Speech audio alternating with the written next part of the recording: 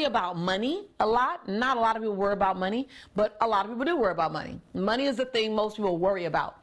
Relationships are the things that most people talk about.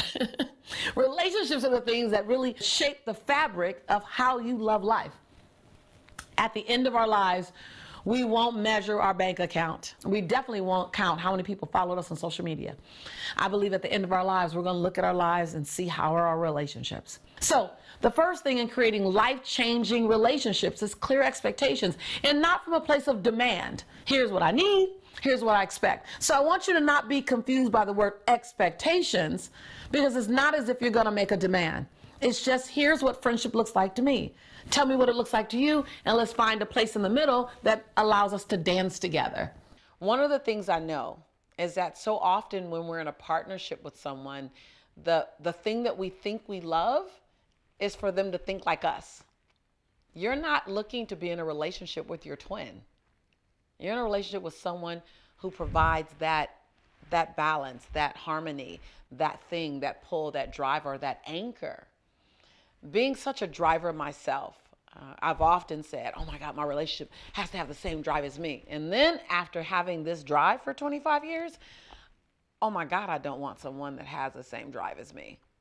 I want him to have his own drive, his own unique thing. I don't want someone to be exactly like me. So I understand the need to have a partner that they're at least going in the same direction as you, but they don't have to go at the same pace as you.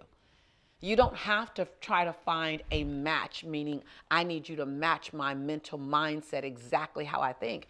A match is more of a complement. I really understand that match doesn't mean think the way I think, act the way I act, and do what I do. No, that's a twinsy. A match is how do we find our differences and allow our differences to dance together. Now, to that same point, if you have dreams and aspirations, your partner should believe in you to do your dreams and aspirations. One of the things I would always do is expect someone to adopt my dream, adopt my intention. And the reality is that an individual in my life can have their own individual goals and intentions. They don't have to adopt mine. But what you do want is for them to celebrate yours, for them to love you for what you have, to cheerlead you in your goals, in your intentions, but they don't have to have the same. The two words that I use, please use these as much as possible, are grace and ease. What brings grace and ease to the relationship? I realized that every time I wanted my partner to do me, meaning I want them to think like me and drive like me, every time I wanted them to do me, they failed me. But every time I allowed them to do themselves, and we find how we individually and collectively dance, it felt a whole lot better.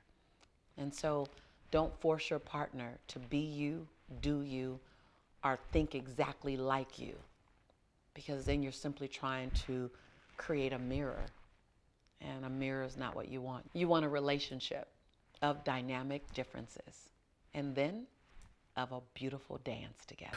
Replace confrontation with carefrontation.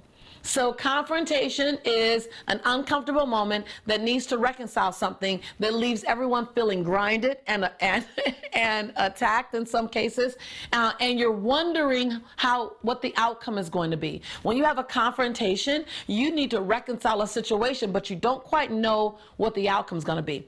Carefrontation, write this down really fast. Carefrontation is going into an uncomfortable moment and you sandwich the discomfort with intention. So the first thing you say is, what I want to happen in this conversation is that we can leave locked and loaded on the same page.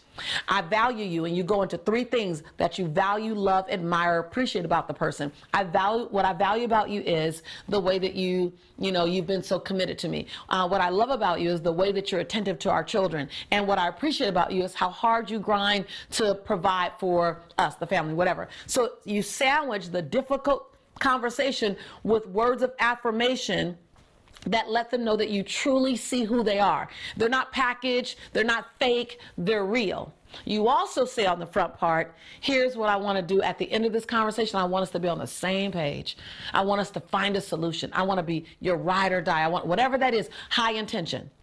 Then the challenge. You present the challenge is what would support me is, what will work better for me is, no buts. What work support me, what work better for me is, and I need your support in. And then at the end, you sandwich it again with, so I want to honor you for, what I appreciate about you is, like, you go back to high road. So the sandwich of juicy, delicious, honest, authentic, real love sits on both sides of a challenging conversation. That's moving confrontation over to carefrontation.